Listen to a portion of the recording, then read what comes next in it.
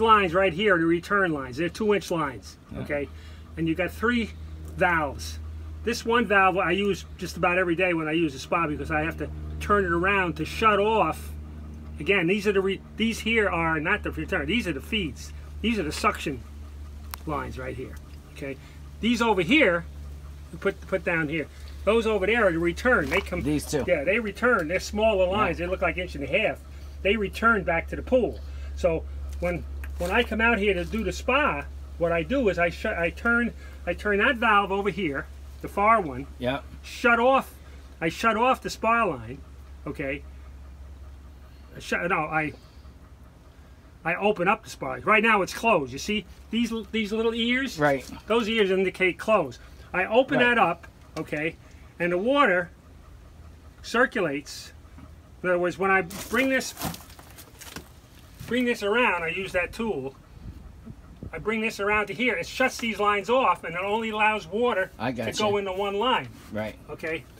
Not to go into one line, but to suck into one line. Okay. She sucks into one line. She goes through the pump, over to the filter. Line, over to the filter. Okay. So where is the tool? Where is the? It's tool? over there. Huh? Okay. Okay. You take this here. Okay. So basically, if we're going to use a spa, okay, essentially what I do.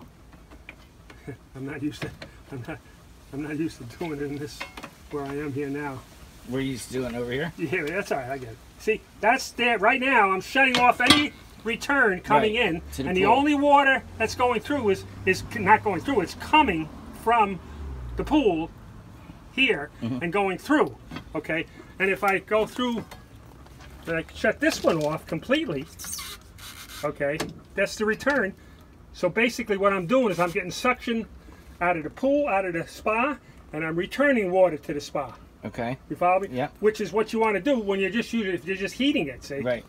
Okay, now, so to close it, I'm going halfway. That'll distribute it halfway. I'm going to shut this one off here completely, okay? Now, the water is being sucked out of the pool with these two. These are all open right now. You see where? One's for the bottom drain and one's for the well, top suction. yeah, right. Yeah. Okay, so that's it. Okay. Yeah. And then, of course, this here distributes either half of the water is fed into the pool and half the water is into the spa, and that's why you have a waterfall. If you shut this thing off completely like I did, there's going to be an overage of water coming into the spa. That's why I got the waterfall. I got you. Okay. Okay. Okay. Okay. Now what I do is when I come out, I turn it on, and you see where it says set 93? It's set for 93 degrees. Okay. But there's nothing going on because nothing's running. Right. Okay. So then what I do is after it hits 93, and if that's what I'm doing, normally when I come out now is I jack it up. I jack it up to 98 to 103 temperature, and then I go in a little while. See, but I'm going to bring it down to 93. It's not a big deal. But when you get done with spa, whoever gets done with it, basically you got to make sure that says off. I actually vision it when I go over to shut it off. Right. That I shut the whole thing off, because if you don't, you're in trouble. Okay, let's get that.